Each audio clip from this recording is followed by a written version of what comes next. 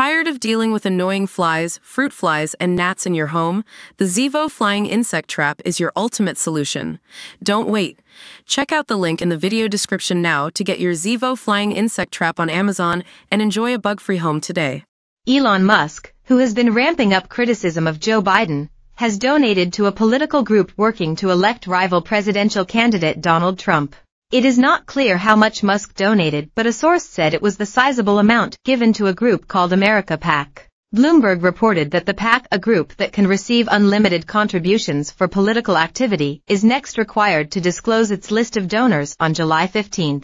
In March, Trump met with Musk and other wealthy donors and caused such a fuss that Musk made a claim on social media afterward.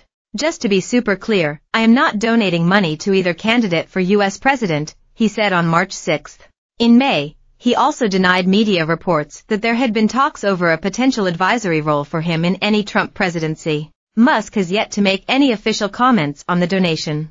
Biden campaign spokesman James Singer said that Musk knows Trump is a sucker who will sell America out, cutting his taxes while raising taxes on the middle class by $2,500. Joe Biden has been standing up to people like Elon and fighting for the middle class his entire career, and it's why he'll win in November, Singer said in a statement. Unlike other billionaires, Musk has not spent heavily on political donations but has previously given to both the Republicans and Democrats. Musk personally has provided funding to politicians including Hillary Clinton, Barack Obama, Marco Rubio, George W. Bush and John Kerry. His companies Tesla and SpaceX have benefited from federal government contracts and subsidies.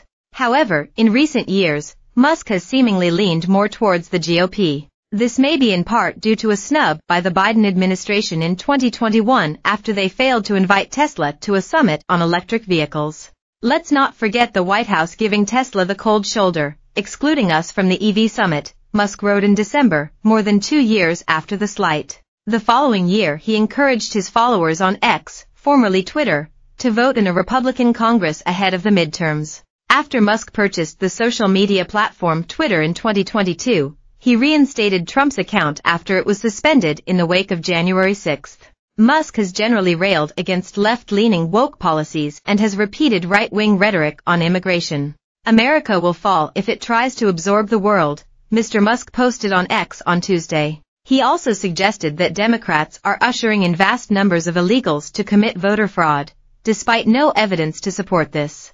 Early in the Republican primary season, Musk gave signs he backed Florida Governor Ron DeSantis. DeSantis kicked off his campaign with a live-streamed interview with the billionaire. However, this did not materialize into a donation. Trump last month reiterated his pledge to immediately abandon the Biden administration's mandate to support the electric vehicle industry. But he added, "I'm a big fan of electric cars.